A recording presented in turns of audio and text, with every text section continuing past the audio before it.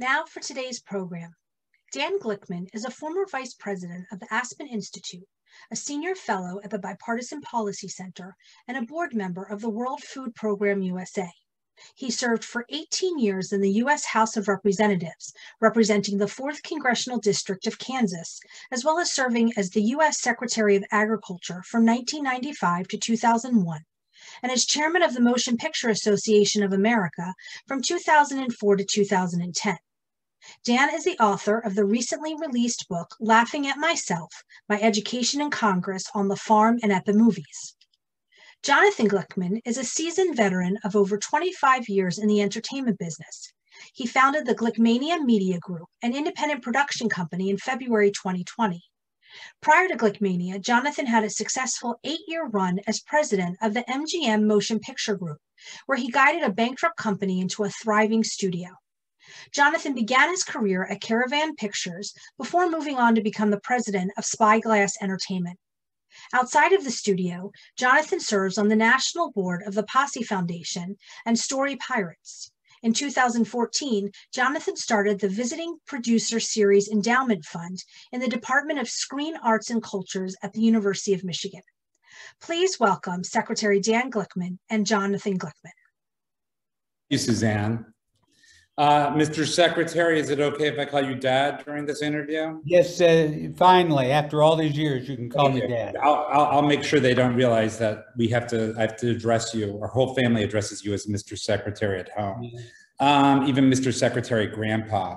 So first of all, I think the book is a fantastic education, even for myself, of what it's like to grow up in the Midwest as in a Jewish family. But I don't know if you have the same experience that I have, which is probably the most common reaction to when I tell people I'm from Wichita is, how did a Jewish family make it to Wichita? Are you asked that question as often as I am? And for the benefit of the audience, can you explain how this happened?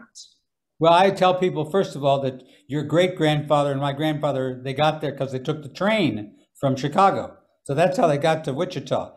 But you know, like most immigrants from Eastern Europe, my grandfather came from Belarus near Minsk. My grandmother came from somewhere in the Austro-Hungarian Empire. I'm not sure whose border it was when she actually left. And one of them had a cousin in Kansas City, and the other one was told that he ought to go to Kansas because he would be productive, and he had some long lost relatives there, and they ended up in Wichita, Kansas, you know, around 1915, right before the First World War, and got started, went into the scrap iron business, and the rest is history. And then they had a family, had 2 sons, had grandchildren, and you know, and Wichita was a town of about 100,000 people, but always had about 200 Jewish families, and always had 2 synagogues. You never had one synagogue, that was for sure, because you always had to have the synagogue that nobody would go to. So we were in the one that everybody went to. That's funny. Now, 200 families is not a lot of Jewish families. I'm curious, when you grew up, was your circle of friends and your social world and your parents based around that community, or was it around the city at large? I'd say it was both. So, you know, there were only maybe 5 or 6 Jewish kids in my high school.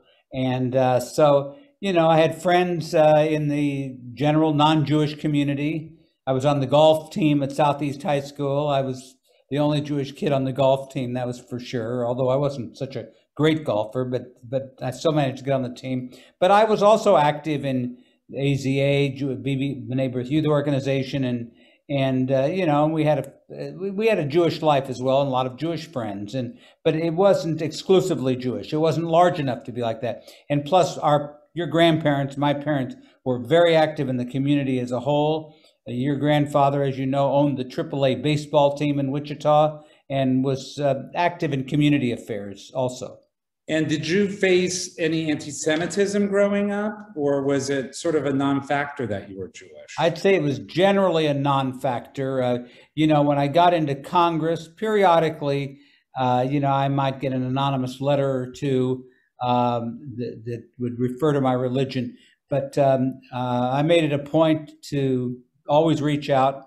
And then, of course, I was involved in agriculture, which was not a typical Jewish industry, particularly farming wasn't. There were a lot of Jewish people in the food business, but not so much in production agriculture. And I think that helped me. Once people saw me and they saw that I was just like anybody else and could talk about the issues they cared about, they were more interested in getting their farm program payments through than they were on what religion I was. I recall I did have one woman once tell me, she says, well, you know, Mr. Glickman, I think you're probably going to go to hell, but I'm still going to vote for you because you did me a favor on Social Security. So I learned that politics stopped at the water's edge when it came to all of these programs. To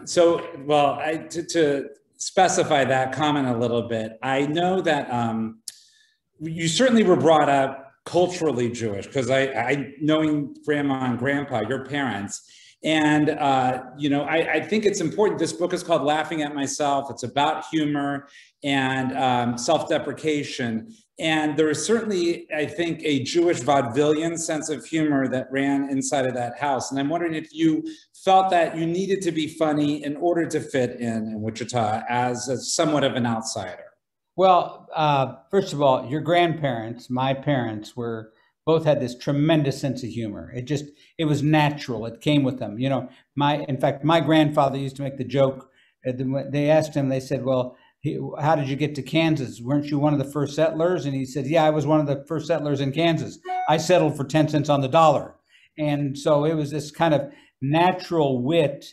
And my father was the Rodney Dangerfield, Henny Youngman type of humor, lots of jokes, one-liners all the time. And my mother was also very funny, a more authentic, natural, not so much, she was more situational humor. And it was just part of their gestalt, I would say. That not everybody was like that. We also had our fair amount of acrimony in our house too. So there was a lot of laughter and there was also a lot of screaming. And, I think that's continued on. How important was politics at the dinner table? Did you discuss politics? Is that why you wanted to become a politician? What were the roots of your interest in politics in Kansas? You know, my parents were not particularly politically active. They were both registered Republicans because Kansas was always one of the most Republican states, but it was a different kind of Republicanism than what you see right now. They were kind of moderates, and my dad and mother supported both Democrats and Republicans. They weren't ideological at all. And I'd say my interest in politics, I don't know. I was president of the 6th grade at Fabrique Elementary School in Wichita. Maybe that's where it got started. Or I was election. Yeah, but anyway, it wasn't because of any great ideology. It may have been because I was a middle child, and I found that I always wanted to prevent conflict and bring people together and solve problems, that kind of thing. Who knows? Well, I do think it's worth mentioning. It's in the book, which, by the way, should be linked up and somewhere on the main screen. And please buy 1, buy 10, buy 25. The future of our family depends on these books being sold. So let's make some product today. In fact, my grandson's starting college next year and the tuition hasn't been paid yet, right? Please. There's a story where you had an encounter with an important politician early in life. And I think it's worth talking about that, when you and your father drove somebody across the state of Kansas. Yeah, well, my dad then set some sort of spark. Yeah, my dad was president of the local UJA, Mid-Kansas Jewish Welfare Federation, active in B'nai B'rith too. So he had his Jewish activities. And so one year, Harry Truman, the former president, lived in Independence, Missouri, but it wasn't too far from Wichita, just outside of Kansas City. And he spoke at a bond dinner, an Israel bond dinner. And listen, he was the president of the United States and he didn't have transportation to come to Wichita. Remember, he left Washington with nothing. And it was only when he wrote his biography, that it was called Mr. Citizen, that he made enough money to he lived with his mother in their house in Independence. So we picked him up, my dad and I think my brother was in the car. A Missouri Highway Patrolman drove him to the Kansas border. Then we drove him to Wichita. And this was before they had a turnpike there. And so we spent about 4 hours in the car with Harry Truman, just the three of us. And I remember we talked about a lot of things. We talked about Israel and, why he was involved in the formation of the state of Israel, and his business partner, Eddie Jacobson. They ran a haberdashery shop together, which failed, actually. And he talked about Richard Nixon. I'll never forget, he says, you got to watch that guy. I'm not too sure about him. We asked him about Eisenhower, and he had nothing really to say, good or bad. But I just remember this conversation. Then we drove him back.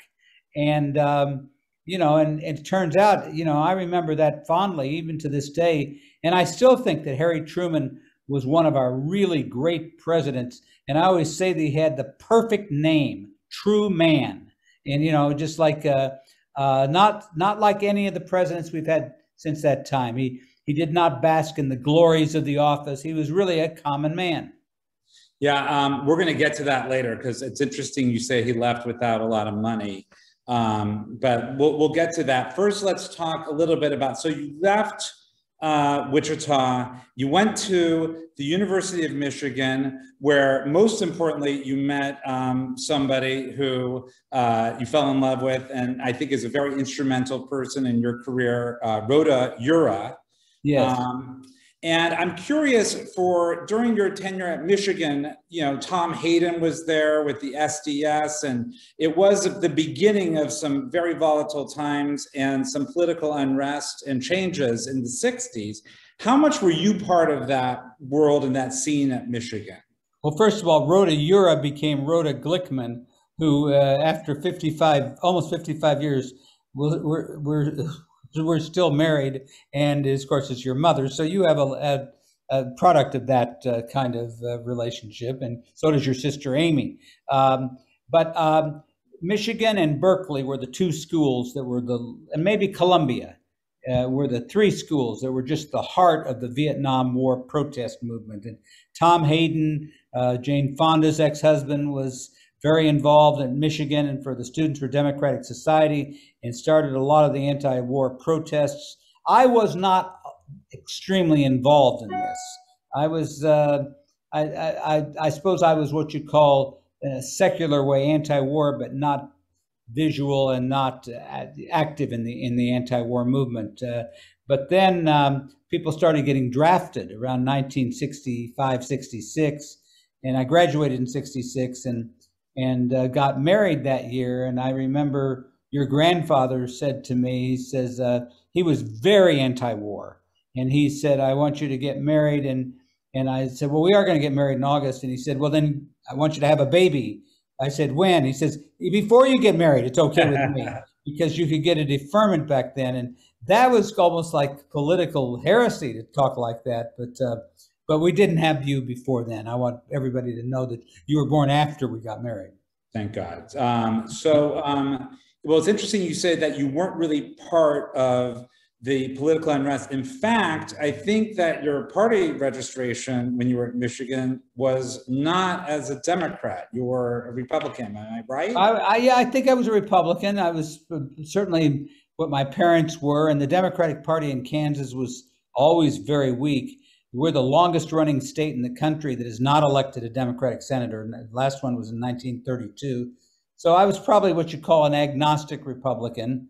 And I was that way and pretty much until the early to mid 1970s. So the war had an impact on me, but I was not engaged in it actively. I do think that, to be clear, you were interested in politics. You went to George Washington Law School, and you worked for politicians when you were there, and a congressman. And I believe that you had a key meeting with the senator from Kansas, who sort of, that conversation guided the future of your career. Can you tell the audience who that person is, and also the idea that he became a mentor of yours, I think, for the rest of your career in a very odd way? Yes, so this actually occurred once I finished law school. I worked for the government for a while, and I went back to Kansas. And by the way, even at Michigan, I was involved in what I call secular politics. I was president of the senior class of the liberal arts college at Michigan And I was also involved in an organization called Michigan Students for Romney and Johnson. So it showed you I'd split my loyalties: George Romney, Mitt Romney's dad, and then Lyndon Johnson, who was for president. We weren't for Goldwater, that was for sure. But anyway, so going back to Kansas after law school, I decided, I'd really like to go to work for a senator. So I went to see Bob Dole, who was then the junior senator from Kansas. And we had a common friend, Sam Marcus, who knew Bob Dole very well. And he got me a meeting with him. And Dole was very courteous. And I said, well, Senator, I'd really like to come back and work for you. And he said, I see a future budding politician right before me. And he says, I don't think you ought to go to work for me now. I think you ought to go back to Kansas and establish your roots before you start thinking about coming back to Washington. And of course, I think he thought I was going to be a Republican and maybe really go under his umbrella. And it turned out that he became an interesting person, a longtime mentor to me. At the same time, we used to politically spar with each other. And many times I thought about running against him, which would have been suicide, because he was unbeatable.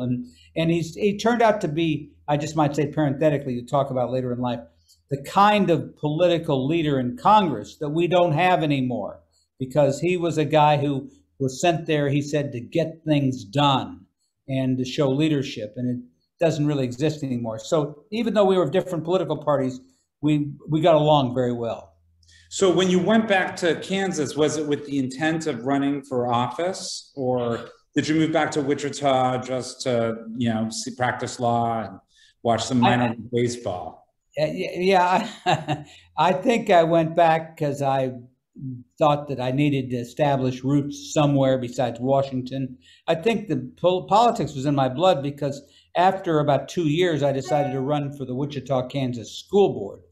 And so that must have meant that politics was in my blood. So I ran for the school board. You were like 4 or 5 years old at the time, maybe a little older. 4 or 5, because it was 1973.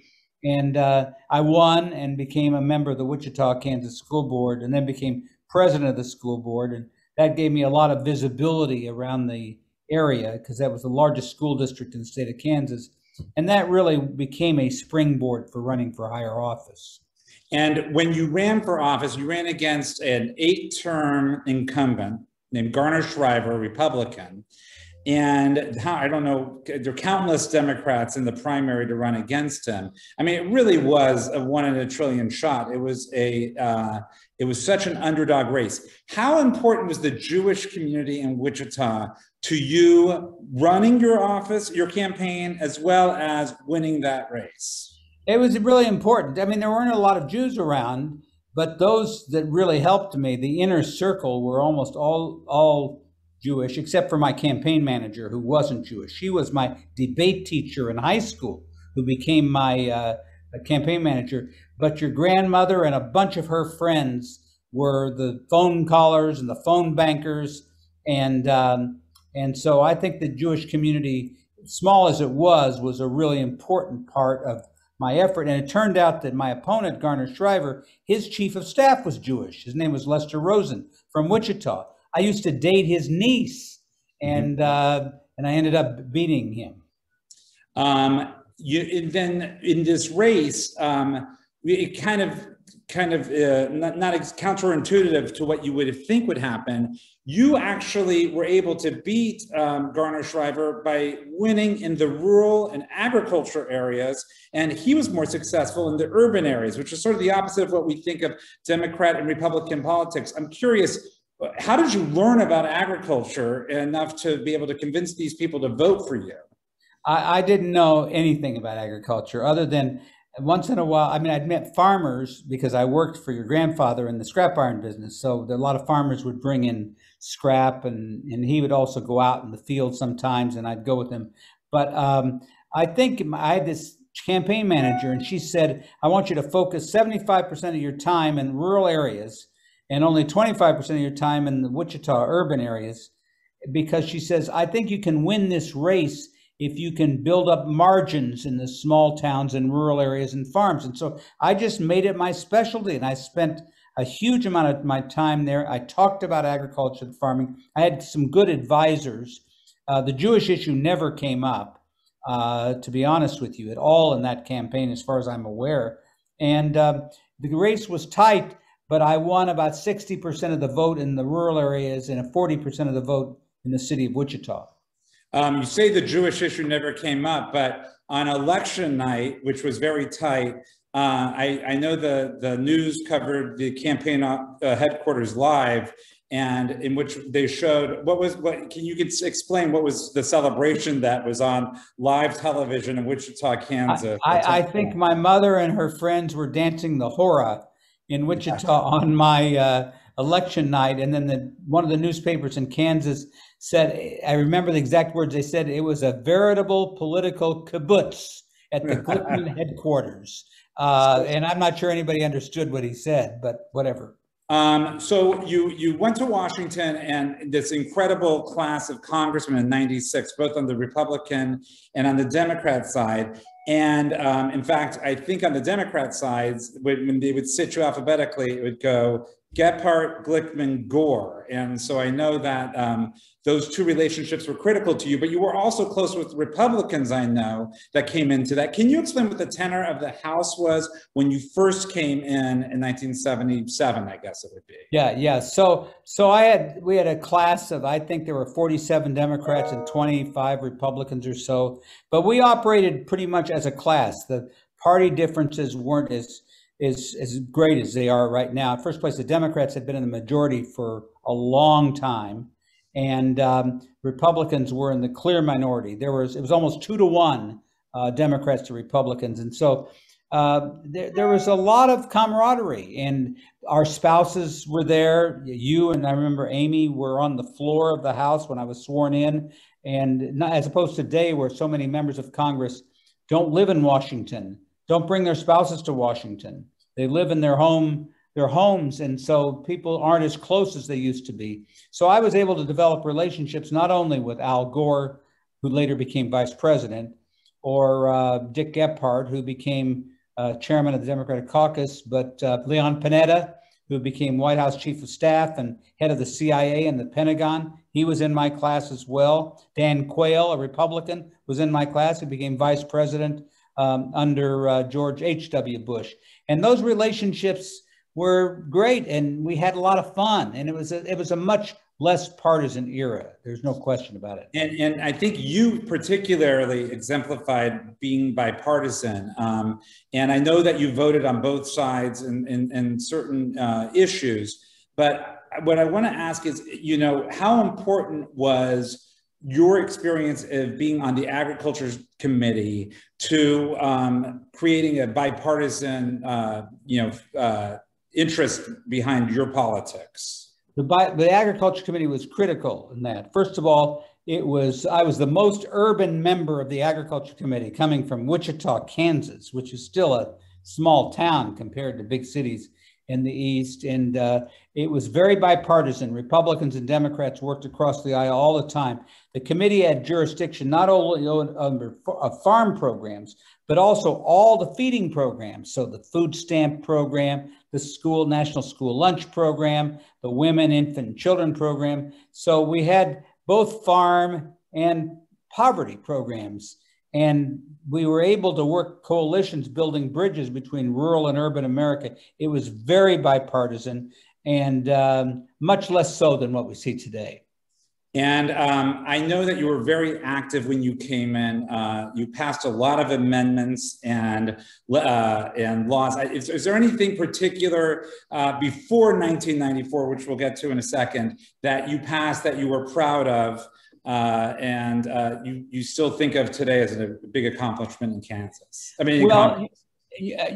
First of all, lots of farm stuff that I worked on, but my hometown was also the home of it was the general aviation capital of the world. We were the headquarters of Beech, Cessna, Learjet, and the Boeing company had 30,000 employees in Wichita. So I worked a lot on, besides agriculture, on legislation affecting airplanes and airplane manufacturers. And that's been one of the loves of my life, is the airplane industry, airplane schedules, and that very successful piece of legislation. although at some point, then when we get to 1994, after my 18 years in Congress, the voters in my district had other ideas about what my occupation ought to be. And I do want to get to that. And especially getting back to humor and how you were able to use it to help persevere and create relationships. I know that there's a period of great adversity that you had in Congress, and I want you to talk about it a little bit, but also how you used humor to get yourself through it. So my adversity, some folks on this call may remember years and years ago that the House of Representatives had a bank, and we would bank, our checking accounts. And we often, it turned out, had overdrawn balances at the bank.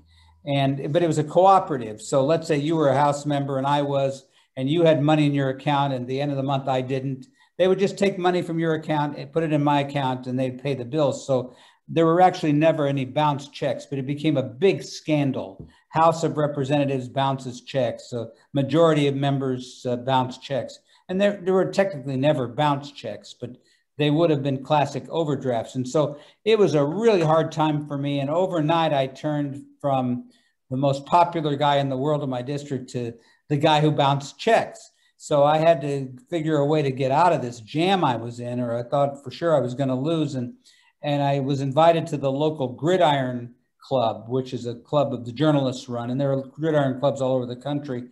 And your mom and I and one other person helped write a song to the tune of Hey Big Spender from the show Sweet Charity. And it made fun of myself. I couldn't learn to add or subtract. I was not a crook like who was in previous times. And and then I performed it to a large enough crowd that it was all over the media. And after that, it taught me that the self-deprecating humor, if you're genuine about it, can get you out of a trouble, out of a jam. And then people started walking up to me on the street and they said, I've bounced a few checks. It's really not so terrible. And so I learned, it was before that too, but I learned that self-deprecating humor, which we don't see today very much. In fact, most of our politicians are pretty humorless in today's modern world. It helped me both in terms of leadership responsibilities, but it also helped me cope as well. Well, let's just jump ahead a little bit and talk about that. You don't see self-deprecating humor really in any of our politicians today. And in fact, if you see anything, it seems like you see the opposite, which is it's more insults comedy or in how humor is used. And I'm curious as to why you think that's the case. And do you think that it would even work in today's atmosphere where people are so concerned about saying something that could potentially be misconstrued or make you appear as weak? Well, first of all, today, if you say something that's even moderately edgy, it will go on the social media and the internet and be there till the end of time and can be drudged up and used against you. And I think it's made people very, very cautious to be themselves. And I think that's a factor that we haven't really appreciated as much. And the nature of our media today, the nature of politics is that if you even say something, not even that it's politically incorrect, because there are some things you just shouldn't say and shouldn't believe in, but even making fun of yourself may be viewed as not a sign of strength at all. And so that may be another factor as well. And, I always say, if you look back at the presidents that have had the most impact, they're usually the ones that have had the best senses of humor. So it's Lincoln, FDR, Ronald Reagan, John Kennedy, and some of the others as well. But these are ones that have been known to either they had good writers or they just had the natural inclination and wit to be able to make fun of themselves. And I think it made them better leaders. Yeah, and it's also interesting with the bounce check scandal or the co-op. I won't say bounce check anymore, Rubbergate. But I think that people in today's world, it almost seems as if you can't admit any failings as a politician or a leader. And actually, the key to success is sort of just to either not acknowledge it or to deny that anything bad has happened to you. Well, certainly we saw from our previous president, again, I try not to be overly partisan, he never admitted doing anything wrong, ever. And I think it will have a lasting, just dark mark on his legacy, you know, that we would have a president like that. And now, fortunately, we have a president who I think is certainly got a much better tone, much more empathy, much more respectful. But I think it was tragic that he was a president who helped create an environment. I'm not saying it wasn't out there in the country that encouraged some of this toxicity. I served under many presidents, and everybody I served under, from Carter to Reagan to the Bushes to, I didn't serve under Obama or Biden, but I would put them in this category, all had a good sense of self and were all very decent people. And most of them had a reasonably good sense of humor. It's that actually. And I didn't mention Clinton. He was the one I did work for, so I should mention him. Speaking of humor in times of adversity and just sort of acknowledging your foibles, let's talk about 1994, because it's interesting. Newt Gingrich came in, who sort of led to this period in time in which humor and bipartisanship sort of went down the drain. And you had done more for the district probably in job creation than in the entire period you had served up till then, and yet you lost. A, did you see that you were going to lose early in the election? Could you tell the tides were changing? And B, how did that loss affect you personally? Well, first of all, I really didn't see it until about 3 weeks or 4 weeks before, because we did a poll in September around Labor Day, and I was up 2-1. And, I had won 9 previous elections, although the election before this one, I had only won by 10 points, which today would be considered as great, but back then it was considered as tight. But then I could see things happening, 2 things that hurt me. One is guns, firearms. I voted for the Brady bill and the assault weapons ban, and in the heartland, particularly in rural areas and in working class areas, that was just a vote that was really, really problematic. We can talk about why, but it created a lot of enemies of people who were my supporters in the past. And then the abortion issue became a huge issue in Wichita. Wichita, Kansas was the headquarters of the Summer of Mercy, this national anti-abortion movement. And then the third thing was Bill Clinton wasn't all that popular, and he had this national health care proposal. And so putting all those things together, and the Republicans did a very good job of messaging, and they swept the Democrats, 60 or so of us out, and especially the moderates like me.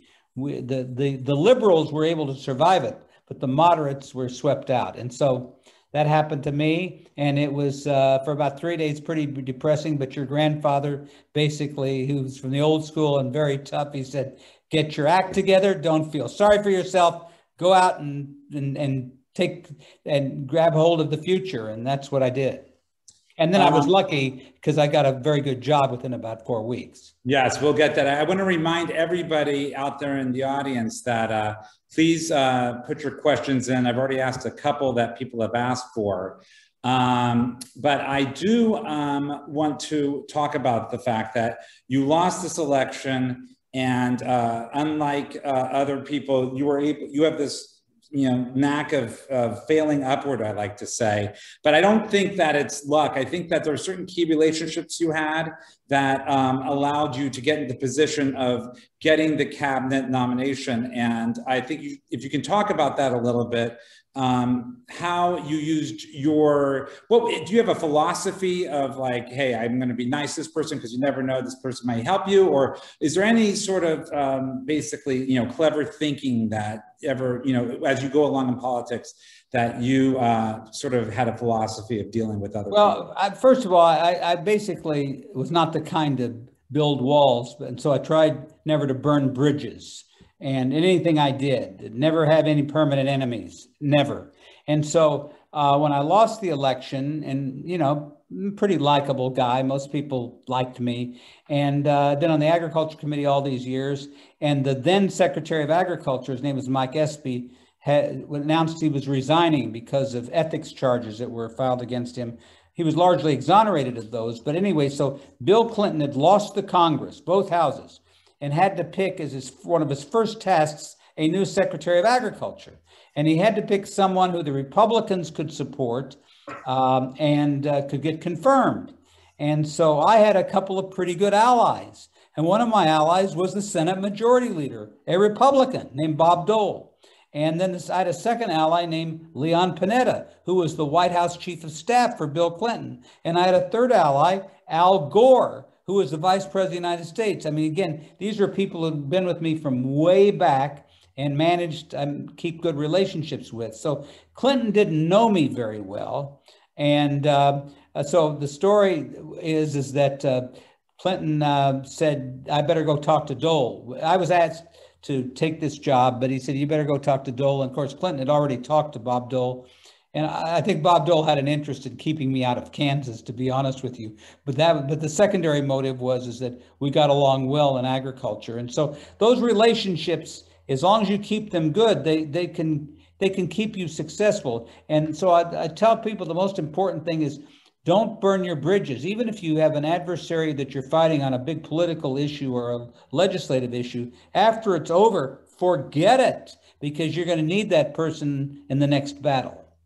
And then when you went into the job as U.S. Secretary, you found yourself in the receiving end of some, assaults. I mean, some real crazy attacks on you. I wonder if you can talk about that, not just in terms of what happened to you and how you used humor to protect yourself from it, but also why were people so angry at you? Well, what I found is that people care very much about food. And, the Secretary of Commerce wasn't getting pies thrown at him all the time. I had a tofu cream pie thrown at me by a lady that called me a pimp for the meat industry. And it threw it at me, missed me, and hit Donna Shalala, Secretary Shalala, on the back. And I remember I looked at Bob Dole, who was with us at the time, and I said, Bob, I don't think we're in Kansas any longer. And then I had a woman who threw infected buffalo guts at me in Montana because she thought I was poisoning her family animals. And then the most interesting one was at the World Food Summit in Rome. I had a bunch of protesters who stripped naked and threw genetically modified seeds at me. And written on their bodies, of course I didn't look, but written on their bodies was the naked truth and no gene beans. And the story I tell was, one, is dangerous to be Secretary of Agriculture. And two, when I talked to your grandparents that night, it had been on CNN, this story about throwing the protesters. So your grandmother got on and she says, this is a dangerous job. You need to get out of this job. It's worse than being in the Defense Department. And then she says, just a minute, your father wants to talk to you.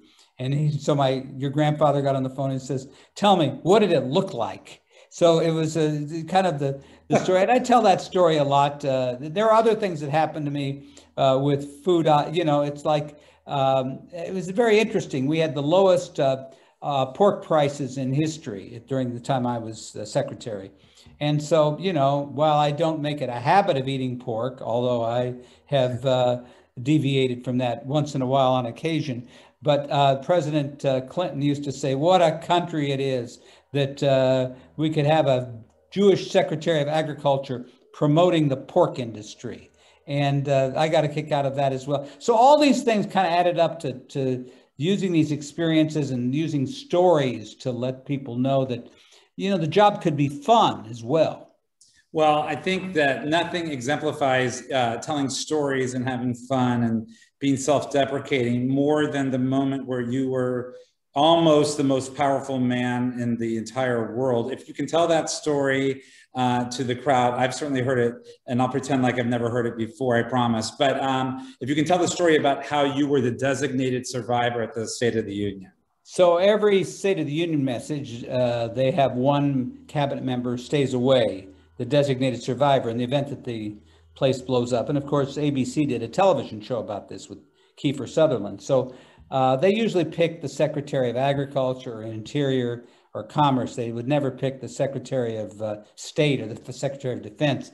I used to tell people that was because the Secretary of Agriculture was the most important cabinet job, and that's why they picked me, because if we didn't have food, then we would all die anyway.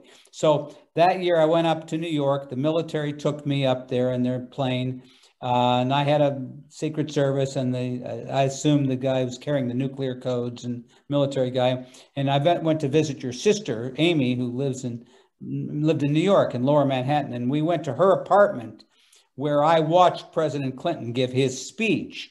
And as soon as his speech was over, then he went back to the White House, and then they didn't need me as designated survivor anymore. So I took Amy out to dinner that night, and it was in January of 1977. Big, huge sleet storm came out. We got out of the restaurant about midnight. There was no such thing as Uber or Lyft or even cabs at that time. And so Amy and I walked back about 13 blocks back to her apartment. And I commented, I said, 3.5 hours ago, I was conceivably the most powerful man on the face of the earth, and we can't even get a cab today. And I tell that story because it's a great story about resilience. The one day you can be down, the next day you can be up. It's like the old Frank Sinatra song, "That's life. I've been a poet, a pauper, a pawn, and a king." And so I try graduations and other places. I tell the story. I said, you may be down today, but it doesn't mean you're going to be down tomorrow. More importantly, you may be up today. It doesn't mean you're going to be up forever. There's two, I want to make sure, because we have only 15 minutes left, and I've gotten a lot of questions, and I think we could divide them into two categories. And unfortunately for you, they're extremely difficult questions, but it'll give me pleasure to give you these. And let's see how self-deprecating you can be about these. So the first category is either how do we fix the tone in politics, or more, to the most extreme of these questions, how do we fix democracy, or is democracy over? Well, first of all, it's a good question. Democracy is not over, but I tell you, the last 6 months to a year with the insurrection in the Capitol, and with the way so many members of Congress, mostly Republicans, voted against certifying the election of Joe Biden, does really show you that our democracy is in trouble. And there are no magic answers, but part of it is just good, strong leadership that's fact-based. Part of it is getting rid of gerrymandering, because gerrymandering tends to produce members of Congress who are only in like-minded districts. They're not diverse districts where people of both parties. I had to play the center because I represented a district that had both Republicans and Democrats. Today, most of the districts are drawn either pure Democrat or pure Republican districts. And it's not a place where it encourages reasonable behavior, which is certainly part of it. The nature of our media today, again, not being nostalgic, but I grew up when there was local newspapers were really important, and you had 3 television stations. And today, people generally watch the news that agrees with them. So hardly any liberal will watch Fox, and hardly any conservative will watch MSNBC. And I'm not telling you they ought to do it on a routine basis, but all these things contribute to this toxic tone that we have. And, I'm not Pollyannish about it. It's just going to take the American people to, Pogo said we have met the enemy and he is us. As bad as Trump was, a lot of these issues existed before Trump became president. And we just going to have to continue to work on these problems systematically, and because there is a systemic problem impacting our democracy right now. There's no question about it. Well, let's talk about systemic. I did some research, and just, for the crowd, this is a common conversation I have with my father is it's one thing to say, hey, Americans should start watching others. It seems like we have to put in some systems to correct ourselves. And I noticed that in 1996, in the 96 Congress, the average age of a congressman was 48 years old. Today, that average age of a congressman is 59. The average age of a senator was 51, and today the average age of a senator is 60. And when a young upstart ran for Congress in the 4th District, he ran saying that he was going to serve 5 terms at most. Now, of course, you went on to serve more than 5. But I'm wondering if term limits actually may be a solution to this, so that there aren't these professional politicians who are continuing concerned about the next election and the next race. If they know there is an end date and expiration date to their time of serving, would that make a difference in your opinion? The problem with term limits is that congressional staff become the drivers of policy, because you'd have to put term limits on staff as well in order to make the system resilient. We have, of course, term limits on presidents, thank goodness. In some cases, we've had that. Term limits may be part of the answer. I also think getting rid of the Electoral College may be part of the answer, because we have more and more states that are putting on these crazy rules on voting and voter suppression. And, the Electoral College may have made sense in 1787, but we ought to elect our president at large. We have the United States Senate to protect small states.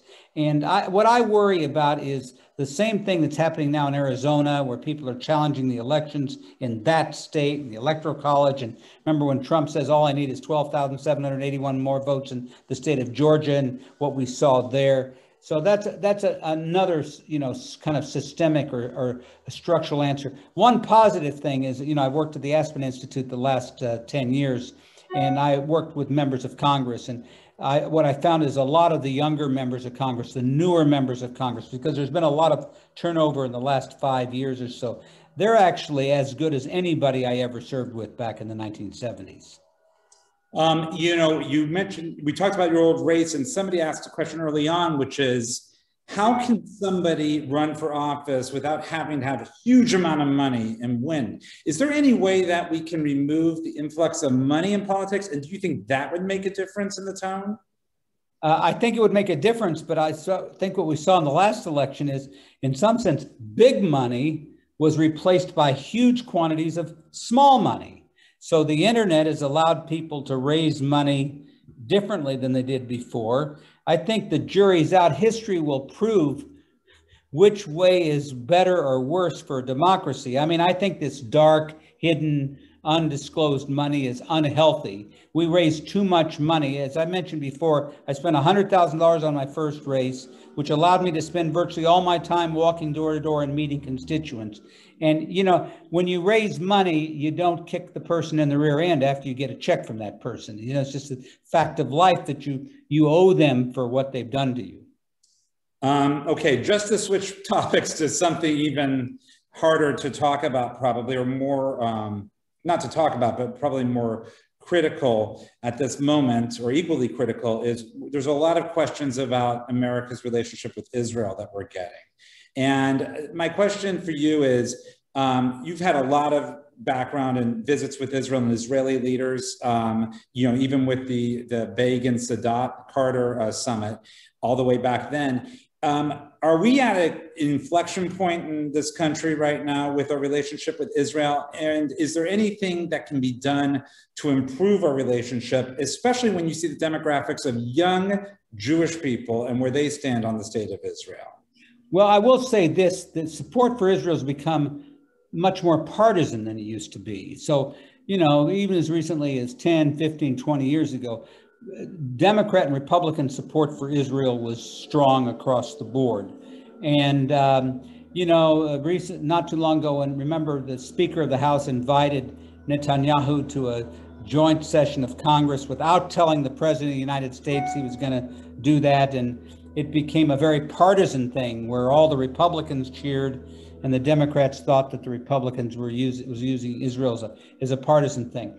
I think support for Israel is still strong, but among younger voters, and particularly among more progressive Democrats, there are more and more questions being asked about what Israel is doing and how much we should be supporting them, and what's the role of a Palestinian state, and how we get to some sort of peace agreement with Israel. But right now, look, I think that support for Israel remains very strong. I don't see any evidence the United States is going to disassociate itself from Israel. But I do see that in politics today, there is waning of the unconditional support for Israel, no matter what it does.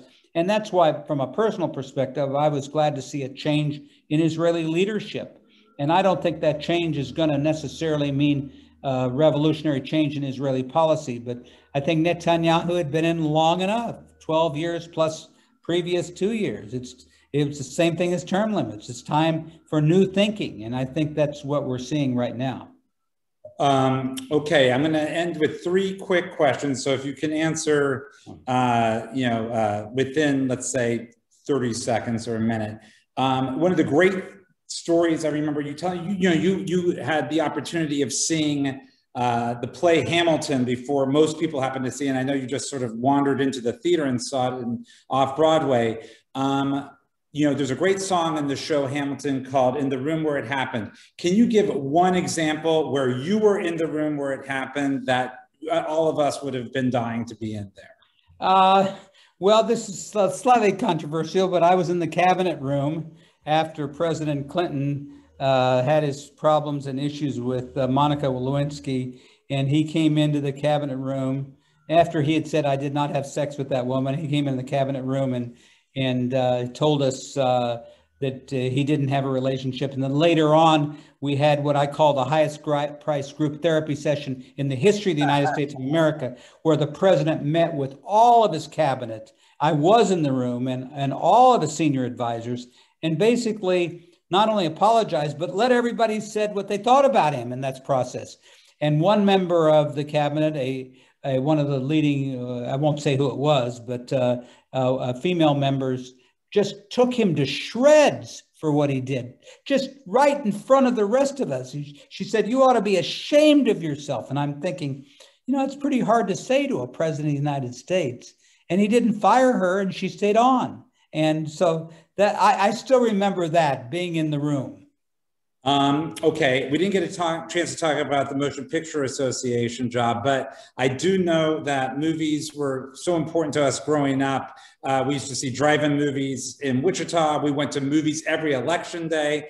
I'm wondering if there's one particular movie that kind of perhaps changed your thinking or sort of guided the way you've behaved for the rest of your life.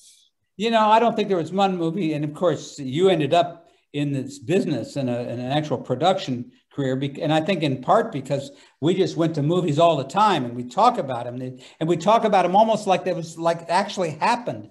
And of course, the movies we talked most about were Godfather 1 and Godfather 2. And we used to relive the scenes. You, me, your sister, your mother, and our dogs became part of the scenes as well. And, I wouldn't say that movie set any great moral things in my life in terms of the change, but I think it's probably when people ask me what's the greatest movie I've ever seen, I would say the 2 first Godfather movies were still the best. There are a lot of other Animal House. I know that's not a great movie, but it was a movie of my generation and in my fraternity. And there are a lot of other good ones that I've seen, but I still think Godfather's the one. I'm kind of shocked you didn't mention any of my movies, but we'll get past that. That's a different therapy session. So I want to close. I saw a Moment magazine. They are asking people for their best Jewish joke. I'm not going to put you on the spot to say what your best Jewish joke is, but I do want you to close with a story about your mother and you meeting with George Herbert Walker Bush, 41, and the story when she first met him. So I took my mother to the congressional picnic that we'd have every year. And this year it was the first, George Bush the first, wonderful man. And so he knew all the members of Congress. He used to come down, you talk about bipartisanship. He used to come down and play racquetball in the House of Representatives gym once a week to build relationships with Congress. And so I saw him and I came up to him and I said, "Mr. President, I'd like you to meet my mother, Gladys Glickman." And the president looks at her and he says, "We just love your son. We just wish he would convert." And of course, he meant from Democrat to Republican. And my mother, without missing the beat, says, "Mr. President, we like being Jewish." And I used to see the president on occasion and he says, "Is your mother still upset with me?" And I said, "No." He said, "I won't try to convert you anymore." Okay, well, that's a good note to end on. Suzanne, I don't know if you're there. There you are. Thank you, Suzanne, for letting us talk. And And I throw it to you. Yes, thank you both. Thank you, Dan. Thank you, John. That was a wonderful conversation. We really appreciate you giving us a small window into your family and your life's work. I want to remind everybody that they can use the links that are in the chat to purchase the book, Laughing at Myself. We will be sending a follow-up email, and I will include the links in that as well. And also, please remember to visit Moment's website at momentmag.com.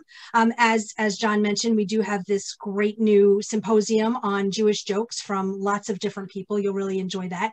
And please register for next week's Moment Zoominar on women resistance fighters during the Holocaust. Again, Dan, John, thank you so much for joining us. Thank you to the audience, and we'll see you next week. Take care. Thank you.